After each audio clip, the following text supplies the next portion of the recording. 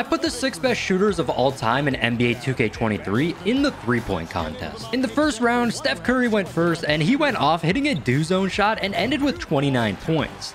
Next was Drazen Petrovic, who was also able to hit a do zone shot and ended 1 point behind Steph with 28. Larry Bird did even better than the two though, hitting both do balls and finishing with 32. Next was Peja. He ended up hitting every ball on his money rack and finished with 29. Klay Thompson followed, hitting every ball on the money rack and both do balls to end with 31. Last was Ray Allen, and he honestly did pretty bad, only ending with 21. All around, all good scores though, and Peja ended up beating Curry in the tiebreaker to move on to the finals, where he went off and scored 29 points. Klay was only able to get 24 and Larry finished with 22, meaning Peja Stojakovic is our 3-point champion.